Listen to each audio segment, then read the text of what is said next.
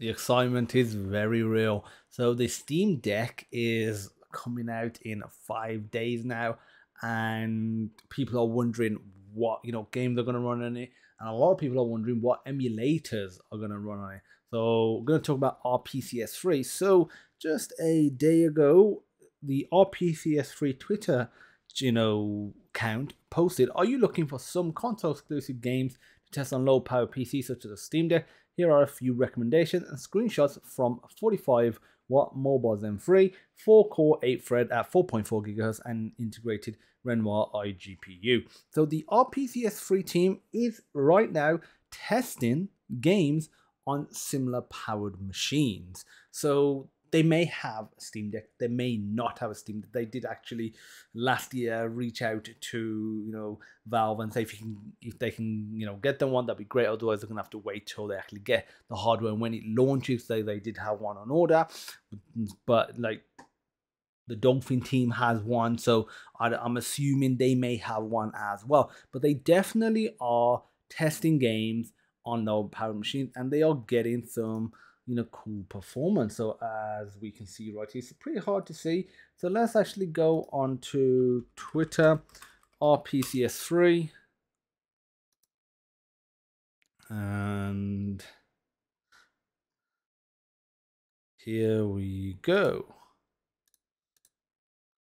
So this was the actual image. So this Asura's Wrath was running at 30 frames per second, according to this image.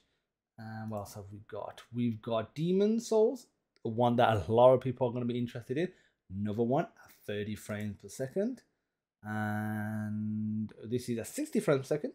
Dragon Guard 3 and Rain is at 30 frames per second. So based on some hardware that is similar to the Steam Deck, RPCS3 has some games running at more than playable frame rates, which is fantastic. And what people are, I think forgetting is Steam Deck is going to be more optimized for that hardware, and so is the OS, and inevitably so will the applications that run on it, even if they haven't been optimized. That's my personal opinion.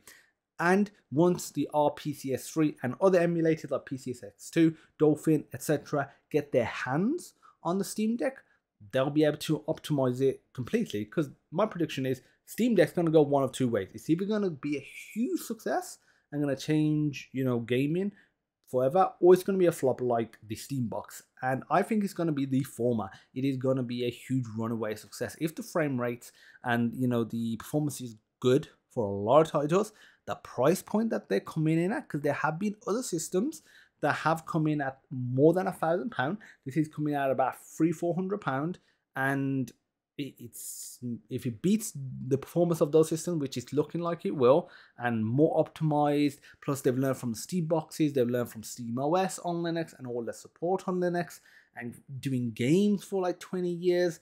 They've also learned from, again, I know it's a different hardware, but Valve Index, the input, everything they've learned from all of that experience.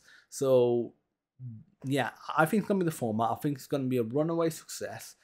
And the games and emulators, it's going to be like how Apple, when they release a new piece of hardware, and like the M1, for example, companies like Adobe and whatnot clamor to, make their applications perform better on the hardware.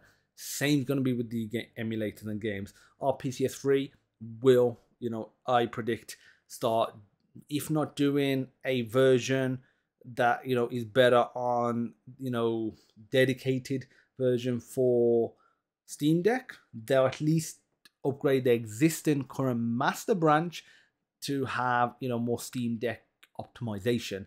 And this could be the thing that allows us to play PS3 games on a handheld at a cost that is really cheap. That's the thing. A lot of people assuming that Valve can keep up with getting the hardware out there will actually be able to afford one. So that is the thing right there. So yeah, our PCS3 is testing out games on either a Steam Deck or a Steam Deck like PC. Performance seems very good so far. I'm looking forward to playing games like Killzone 2, Killzone 3, Resistance games. Oh my god, I'm so looking forward to playing them. The Motorstorm games, Little Big Planet. So yeah, and it's going to be amazing. If you have any questions, feel free to join the Discord group. There's a link in the description. This was just a bit of news. If you liked the video, give it a thumbs up and hit the subscribe button, and I'll see you in the next one. Bye bye.